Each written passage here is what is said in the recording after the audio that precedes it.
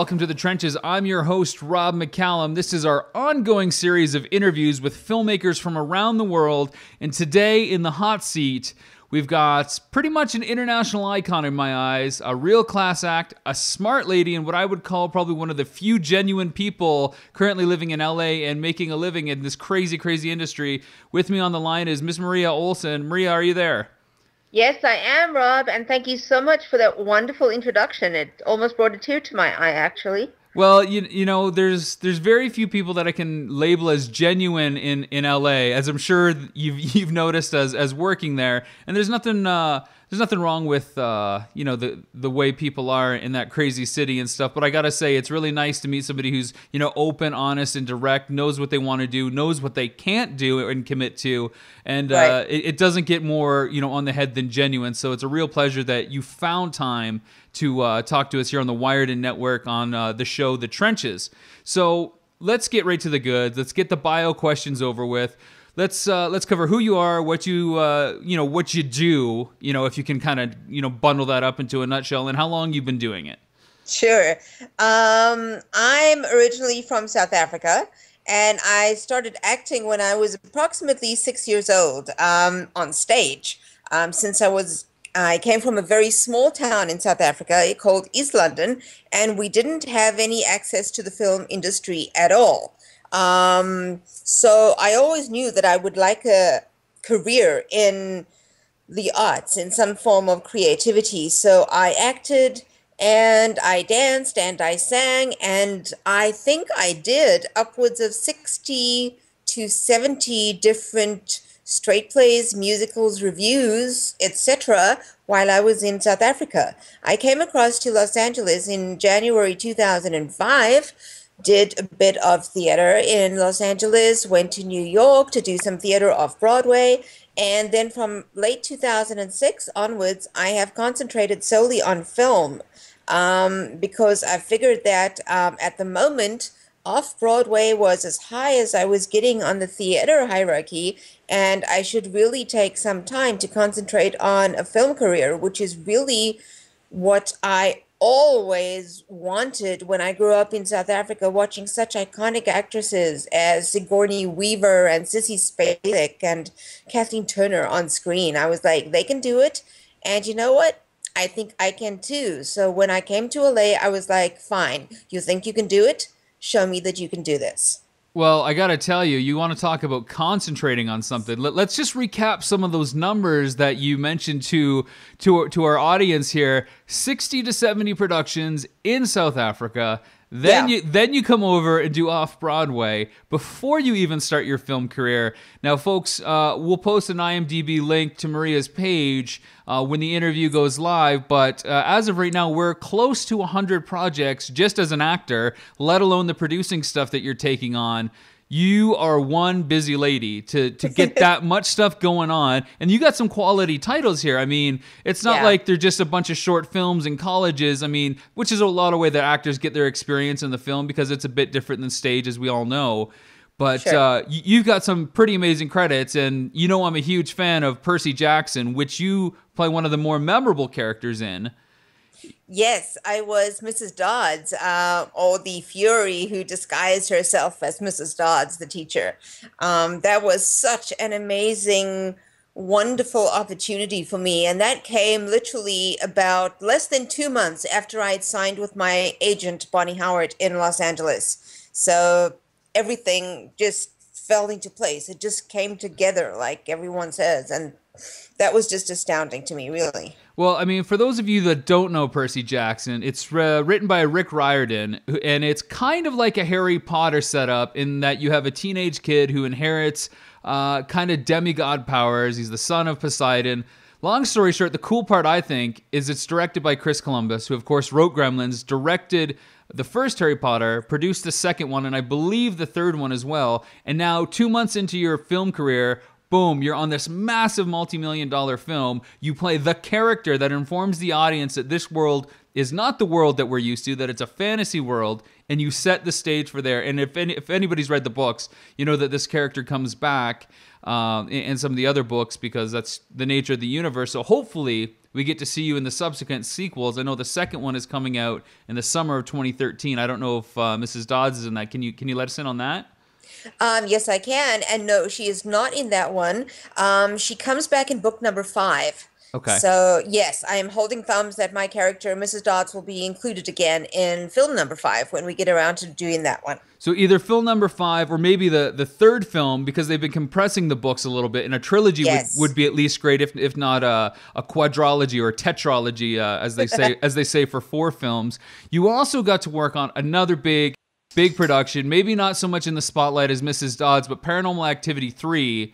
Yes. And I think everybody would say that it was leagues above Paranormal Activity 4 that came out in the fall of 2012. This was one that kind of took it back a little bit. We got to see the beginning of maybe what started the whole Paranormal Activity evil, the thing that started hunting the main characters that we've grown accustomed to. And you were directly related to that evil, so that's cool again.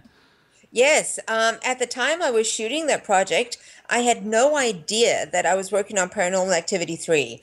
The breakdowns had been released under a fictitious name, so I thought I had booked a role in a film called Sports Camp.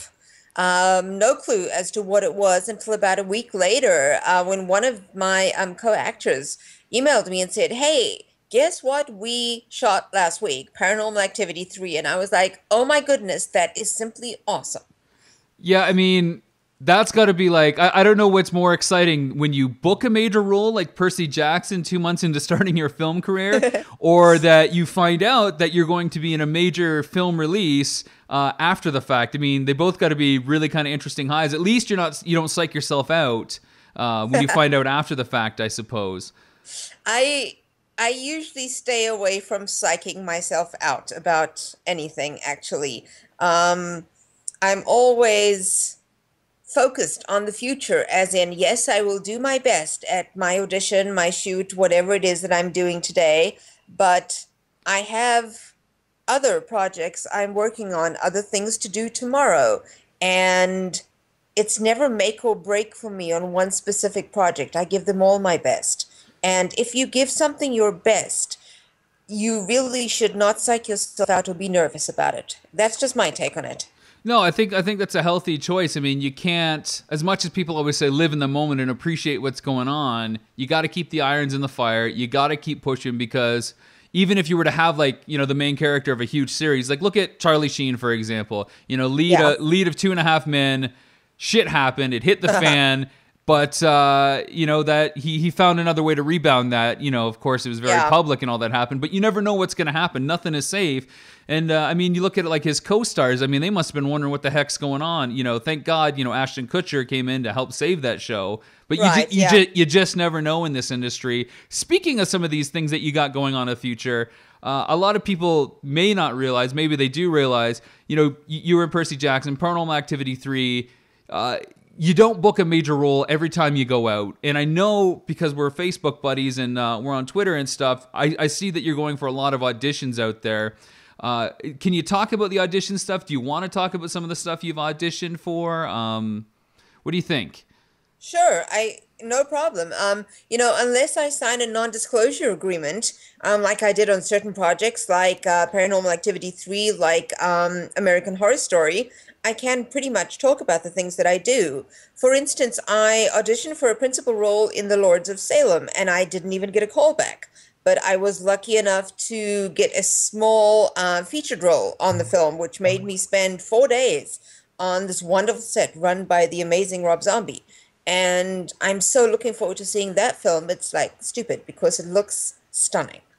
So, I mean, for our acting audience, and I got to say, I think that I've been recording like nonstop for the last 2 weeks. You're the first kind of actor that I've had on here. You're also a producer, but we're talking acting right now.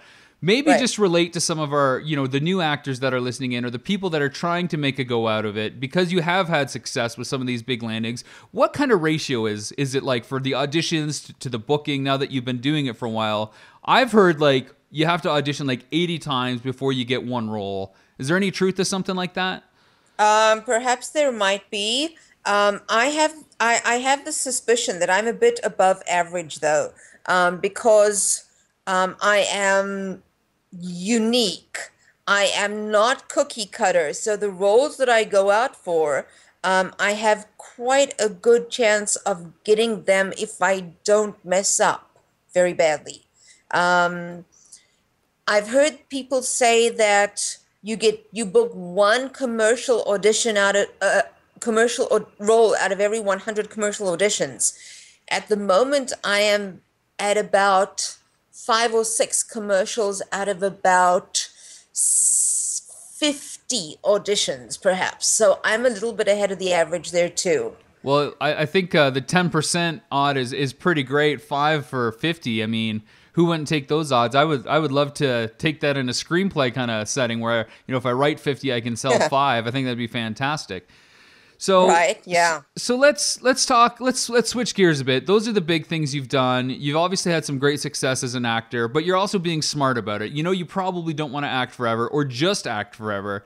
You're transitioning into a producing kind of thing. Well, not really transition. You've established yourself. I mean, anybody's just got to look at your credits. I see all the stuff that you post on Facebook. You're helping a lot of other filmmakers. Let's take it back to step one. Why don't you tell everybody, kind of how we first met? And the reason why I'm asking is because I think it's kind of cool. And it can only really happen at this point in time. It's kind of like a 21st century kind of thing. Am I correct? And please don't hurt me. No, it's okay. to think that we met at Pitch Fest, right? 2011. Yeah, we met at Pitch Fest Yes. 2011 very briefly. Yes, but, yes. but you meet hundreds of writers there, okay? I know, but I remember that. I totally remember that. And I loved the concept for your first film. And not first film, the first film that I got to know about. And I totally kept in touch with you, which is what I do. I keep in touch with people. I don't just let them fall by the wayside.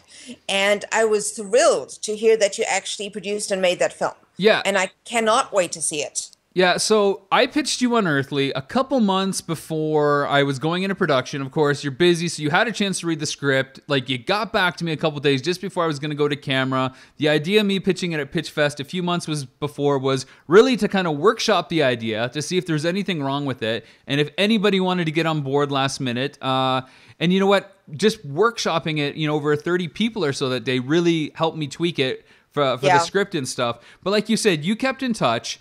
A year goes by, or I shoot it, and months go on and stuff like that. We're both on Facebook. We see each other's posts, and this is the part I really think that's cool. This is why social media is important.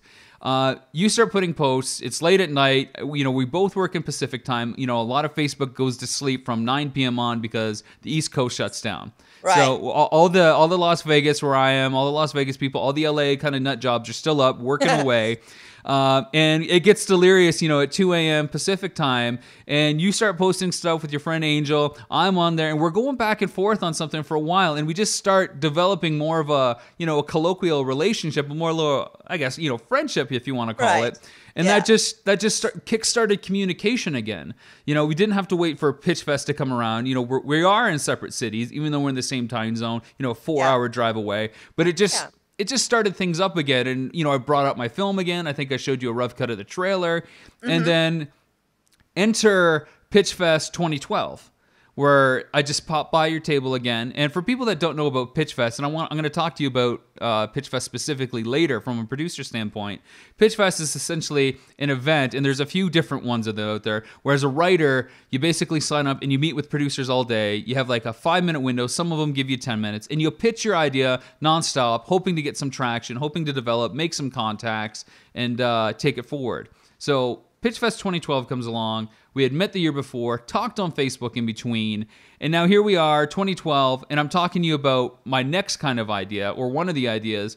And again, we keep traction. We go and we go after Pitch Fest, and then enter, I think it was, it's got to be last month maybe we started talking about something a little bit more serious when I had an animatic put together? It was December. Okay, I specifically remember I was out in a park shooting something sinister, and your email came through, and we started shooting in the park in December. Okay, so it was December, and that's when we started talking. I said, Maria, look, I got this idea. I think you'd be perfect for it because I know you do a lot of indie stuff like I'm trying to do just for the sake of getting something done. You know, get past the system because the gatekeepers are a little much nowadays. They're afraid to take chances. And having done my previous film, Unearthly, you know it's a big kind of creature feature with budget effects. Yes. But you do like the kind of thriller horror stuff, even though you do other stuff. And I thought, you know what? This is kind of something for Maria. So I presented to you Grave Findings. Right. What did you think about Grave Findings? I showed you an animatic. For those of you out there that don't know about Grave Findings, you can check it out on pyroproductions.net and on various Facebook pages. It's essentially the tale about a guy who goes to the underworld to find the love of his life and bring her back. It's based on the Orpheus and Eurydice Greek myth. But I presented the animatic to you, which is a contemporary take. And what do you remember about that? I loved the concept. I love the fact that it was tied up to Greek mythology because that is actually very popular right now. And I think that popularity started with Percy Jackson, funnily enough. I love the idea of people trying to rekindle something that is all too often taken as dead. That idea of, no, I'm not going to accept that this is the last time I'm seeing someone. I can do something about it. I can save the situation. That bravery in the face of almost overwhelming odds. I love that concept.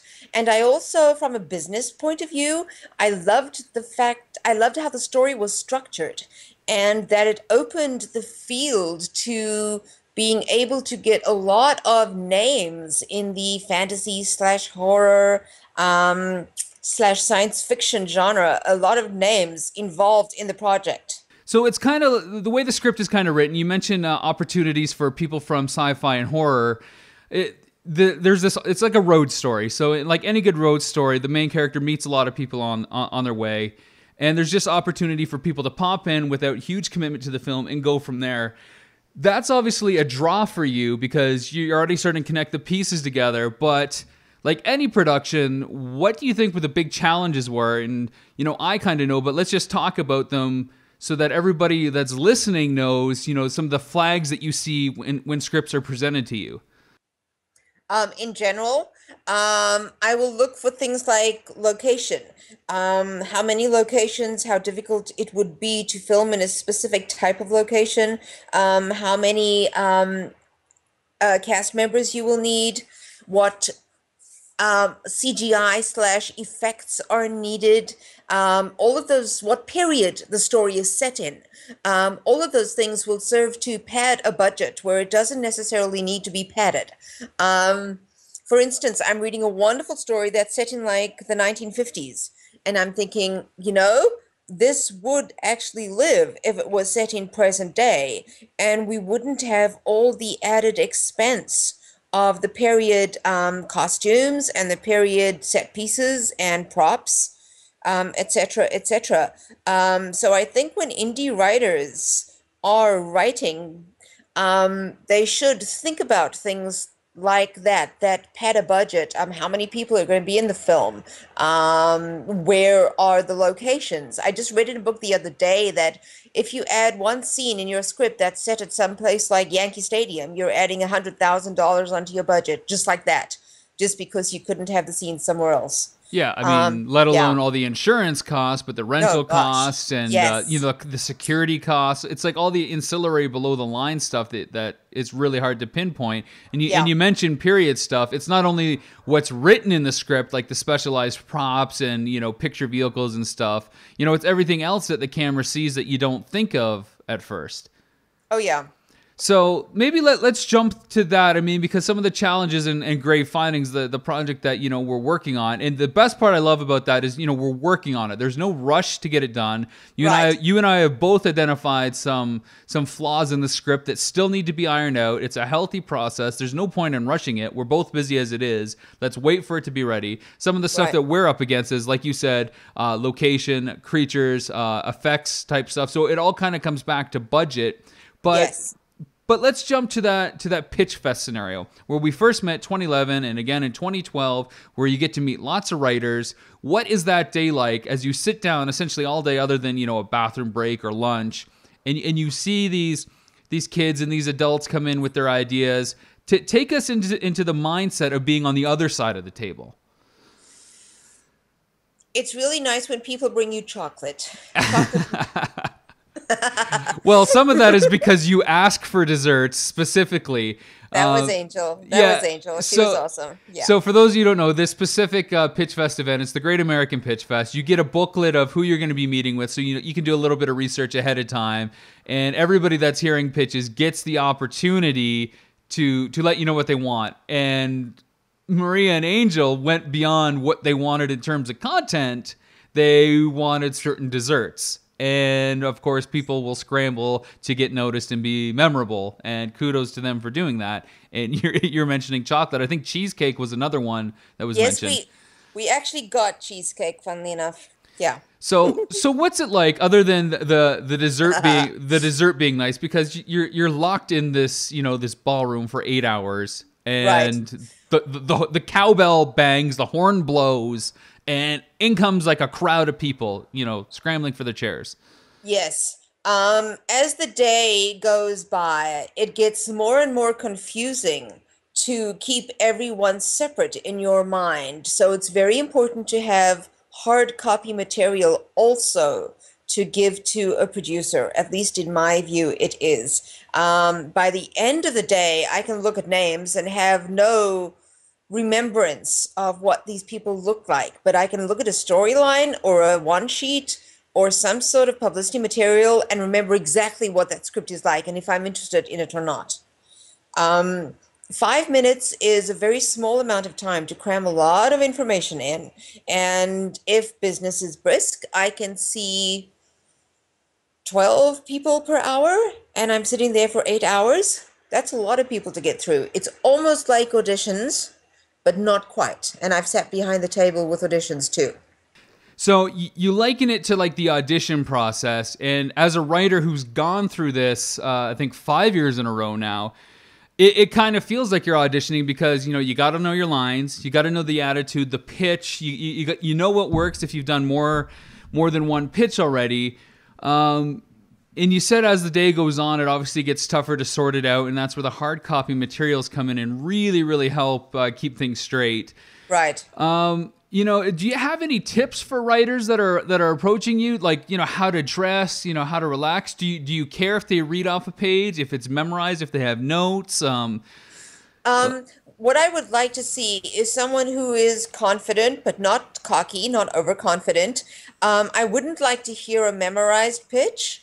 I would like to think that people are confident in the quality of their project, and as they've written it and lived with it for presumably years, they're able to talk about it off the cuff and tell me all the good points, all the good things about it without having to resort to a list of items that they've learned. I'd like someone to connect with me on an individual basis.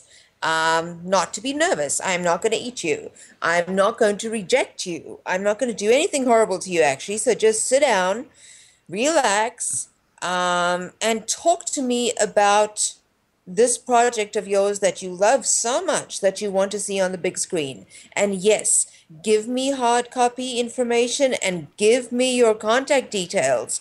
From the last batch of about 50 to 60 people I saw last year, there were a few people who didn't even give me their email addresses.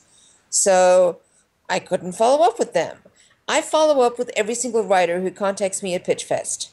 Okay, and I say, please, can I read the treatment to your project? If I don't like that treatment, I will say thank you, but no. If I do like it, I will ask for a script, but I will contact everyone who gives me their contact information. Some of them don't even contact me back. I mean, really? You loved your script so much and then just ignore me when I say, please, can I read your treatment? Really? Yeah, I mean, that's kind of hard to believe. I'm a firm believer in that some of the way that we get ahead in life is just by showing up. Just by speaking up, answering the phone, or making the phone call. it blows my mind that people would forget to put their contact information on something that, I mean, people pay money to go to this event. I think it's a couple $100 just to pitch there all day. So Right. not only is it money, but it's a lot of effort to go through that process. Right. And for people to just kind of forget to put that on there, maybe they're so nervous they forget to do it. I mean, that, granted, that maybe that happens. Nah. But then for people not to follow up after you've taken the time to reach out to them, which is above and beyond normal, I got to tell you. I mean, Right. I've had people request scripts at Pitch Fest, which is, kind of the best thing that you can hope for, other than yes, I'll buy it, which really never happens. Yeah. I mean, people request scripts. I'll follow up with them, say, okay, here you go.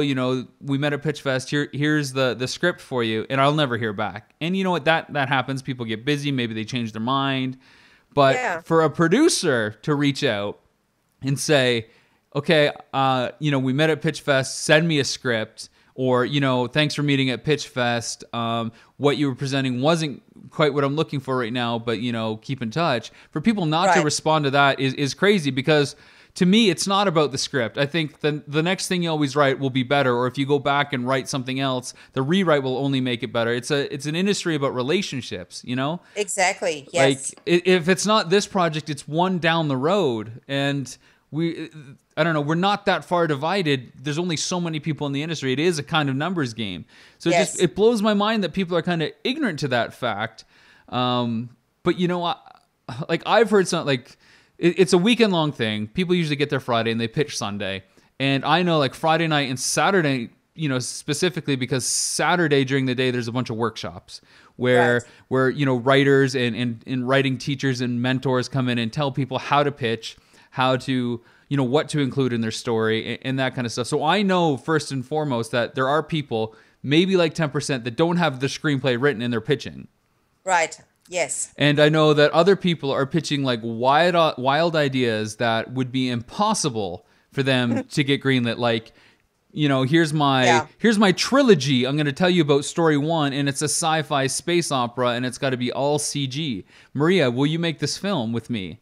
And Thank you, but no. Yeah, I don't want to shoot down the confidence, because I don't know, the connections that this writer has, but there's something that's a bit of a disconnect from the get-go. Right. Like, this is not quite, what's capable. Like, take it into perspective. I mean, without feeling bad, and I don't want you to maybe, name any names, obviously, but can you think of any strange horror stories of, not literal horror stories, but like, war stories of weird pitches that you've heard that people must have been out to lunch to maybe serve as a purpose for people not to make these mistakes?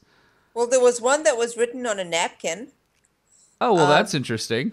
Yeah. No, I'm not going to be making that one. and I take it that wasn't like connected thematically to the story about like alcohol abuse or something like that. It was just sheer unpreparedness. Sheer unpreparedness. Yes. Yeah.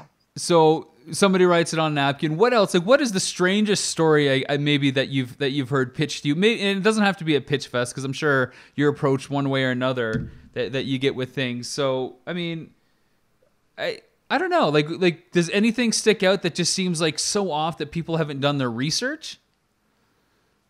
Actually, no, because I am open to all stories, and I like to look at all types of stories to see what someone can bring to it. If I can find an emotional through line in a story, I will enjoy it. That will not say that I will produce it, because it might be not a genre that I'm wanting to work in or whatever right now. But I think that all ideas and all stories have at least a percentage of merit. But as well, writers should look at what is possible and probable. As in, don't hand me a multi-million-dollar budget movie if this is your first one. If you're trying to make a name for yourself, hand me something small and compact with a set number of actors and a set number of locations. And maybe you can get that one made, because people are not going to take a chance on the huge multi-million-dollar movie if you're an unknown writer. Yeah, and I guess that's the other thing maybe that we should relate to people. And I don't want to be harping on people out there that are writing and, you know, tell them that they can't get their film made because, you know, people said the same thing about Unearthly having, you know, hundreds of effect shots. Oh, you'll never do it for what you're trying to shoot it for. And I did it, so everybody can go kiss the curb. But there's always a chance. I'm not going to take that away. But let's maybe just say that people don't realize how much $1 million really is, and that it's harder to get than you think. And because you see stuff like Transformers or a Spielberg film or something else that has budgets in the $100 millions, maybe, you know, agree or disagree as you will, it's not common. And more films, you know, probably a good 1,000,000 to 1 films as a ratio get made for $1 million to $5 million or less. Would you say? Wait, my mind is being boggled by the numbers. Say that again. So I would say that there's probably 1 million films that are made between the $1 million to $5 million range for every $100 million project out there. Yes, quite easily. Yeah, so when you're writing your script, take into account that you're probably, if you're even lucky to have $1 million, that's what you got to limit your story and your scope on. Don't aim for the 100 million, because the odds of you getting $100 million film with like no track record, no name, no budget, or no star attached is just insurmountable. Like, again, if your uncle is the head of Paramount, you know, all the power to you. Right.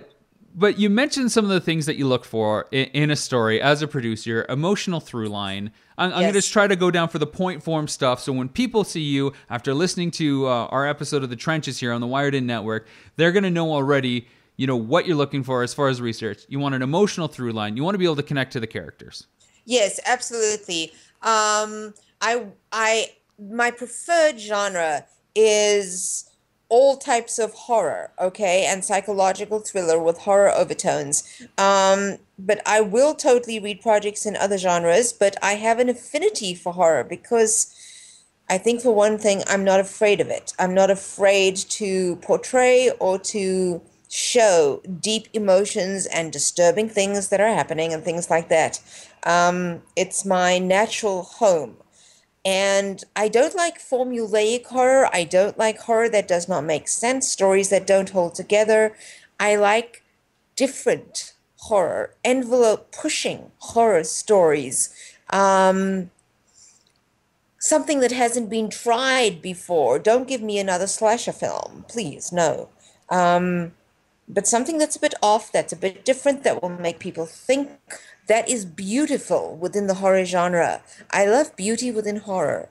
Things like, again, intense relationships, beautiful visuals. Amongst my favorite films is Dracula, the Gary Oldman Dracula, with all its stunning visuals. You know, that's the kind of stuff I like. So emotional through line, something related to horror, and like horrific beauty, if I can coin that phrase, not to manipulate your words. Great visuals.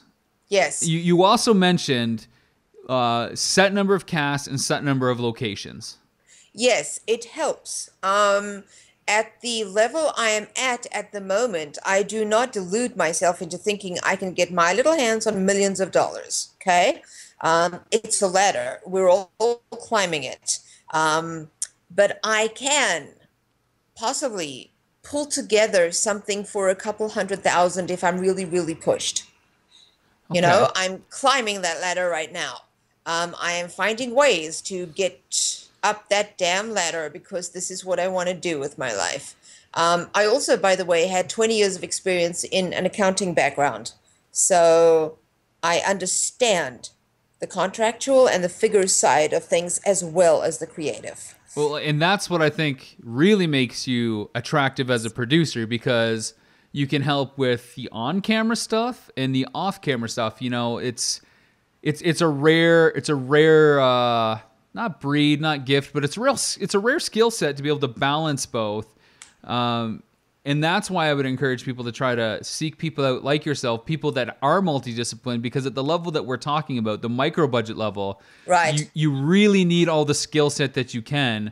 I mean, I'm sure the filmmakers that you're working with have shared disciplines. So like you're dealing with writer directors, not like one writer and one director, or director editors or director cameraman, or maybe a combination of three things, Right. which some people would caution against, but we don't really have the budget to kind of go above and beyond that. You gotta share a little bit of responsibility at this point. Sure, and it just depends. I don't think necessarily that combining jobs is a bad thing. I just finished shooting Something Sinister, which is a co-production between Monsterworks 66 and Christopher Dye's company, Dynamic Film. Christopher wrote the script, and he is editing the footage as we speak. And I do believe he is the best editor to have on this project because he knows the story and he knows exactly what he wants out of it so intimately that, I think he's literally the best guy to have for the job, and I'm stunned and thrilled with what he's going to bring to it. Yeah, and that's a combination that I've been talking with people a lot lately. As you know, I edited the film that I directed and wrote, so Right. I was involved in every step of the process. Screenwriting, production, and editing, and you rewrite the film each time.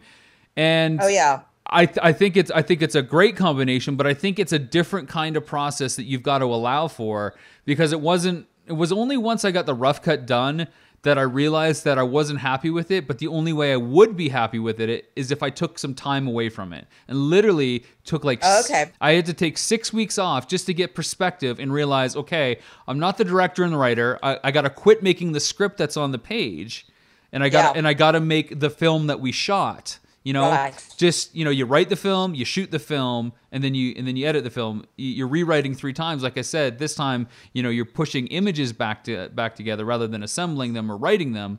Right. And for me, it just took that 6 week separation to say, okay, divorcing myself from the ego that's on the page, from the ego on set, and just lean and mean. And from that point forward, I was able to take basically a 2 hour and 15-minute film and bring it down to 92 minutes. Nice. So Nice. It was just, what's essential to the story, what works, what just doesn't need to be there, no matter how cool the shot is, no matter how memorable that shooting day was, what's essential. And answering that question, if you're an editor and you're still like directing or part of the writing process, then you got to hit home run. And I think that's what you're kind of talking about here with this filmmaker. Right. Right. So that's one project that you just finished. Is there any other projects that you want to talk about briefly? I mean, this is going on air. We're in March at this point, so I'm not sure if you have any campaigns that are live, or is there anything out there that you're proud of, that you want to talk about, or maybe go the opposite direction, stuff that has come up in some of the indie productions that you've been on, or bigger productions that you've had to get creative to work around some of the challenges? Okay, let's talk about Reunion for a couple minutes. Sure. The idea that I had was like a couple years ago was like, okay, I'm basically not really anyone in the Hollywood rankings right now, but I would really love to act. And I'm not going to be waiting around for the phone to ring because it might not ring. So I'm going to take this into my own hands. And I first of all envisioned Monsterworks 66 as a sort of production liaison company. I would liaise between writers who are out of California and production companies that are in California, and I would bring those writers' scripts to the attention of these production companies. Reunion was one of the very first films that was presented to me, and not films, scripts that was presented to me, and I pitched it around to several companies until one, Sean Chow of SC Productions, was like, I love this film, I want to see it made. In the meanwhile, I had attached myself to the project in the leading role. I always like to attach myself to the projects I produce, and I don't care how big the role is. It can be one line, can be voiceover, can be the lead. It doesn't matter. I just like to be involved on a creative side as well. To cut a long story short, we just wrapped a 14-day shoot on Reunion that saw 75% of the film get into the can. We have to find 2 more locations, and we'll be done with this film. It'll be into post-production. That is a film. And forgive me if I sound conceited and arrogant, that would not have got made if it wasn't for me doing that initial pitching, that initial bridging of writer to production company. And this is actually my dream come alive. I didn't spend a lot of time thinking about that on set because it was just overawe me completely and undermine what I was there to do, which was act.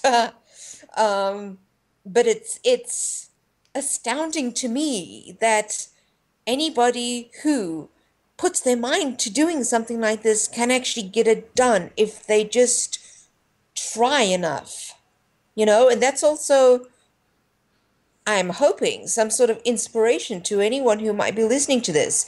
Don't just take things for granted. Do things. You can get things done. To me, that's like the definition of producer. I mean, a lot of people see the producer as a role who just gets money to make the project happen, but it's so much more than that. I mean, what you're doing, taking people who don't have a footprint in LA or California at all, and Right. you're breathing life into something that they believe in, and that you're breathing life into, and saying, this film has to get made, and you're making that transition for them. I'm a ways away from there. I mean, I fully hug and envelop the sentiment you just said. Anything is possible, and that's why I kept pushing for my film despite the ridiculous number of effects. And the Wired and Network podcast is another extension of that. We went from one show with multiple segments Right. and an hour length to now we've got 4 or 5 shows a week. And it's on a much smaller level because people are doing it for the joy of it and love, and it's hour and it's just audio and stuff, but it's the same thing. If you love it, you can make it happen. Just Exactly. don't take no for an answer. Just keep looking. Just keep looking. Yeah. Reunion sounds like a great experience. You got 2 more locations, so maybe like another 5 days. It's a 19-day shoot. It's a good, healthy schedule. Right. What else is coming down the pipeline for you that you're looking forward to? About a month back, I just finished the first Indiegogo campaign for the drama Love, Touch, Hate, which I'm co-producing with writer-director Michael Lapointe, as well as Rachel Applebaum and Natalie Simpkins. We're looking at shooting this in approximately June right now. That is going to be such a beautiful film to do. There is an emotional through line like you will not believe. And people are free to have a look at the Love, Touch, Hate page on Indiegogo. There's all sorts of information up there about the film, plus the clips from the different auditions for the different leading roles. The campaign is not live anymore, but still, if you're interested in the film, have a look at it. It's going to be beautiful and so different.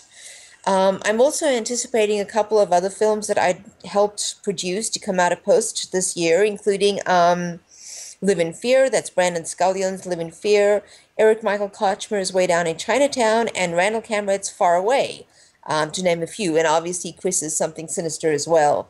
I also just finished the first short film that Monsterworks 66 produced alone. So that was my first solo producing gig as well, and that was Graham Parker's Life is a Lottery with the amazing Craig Willett as director.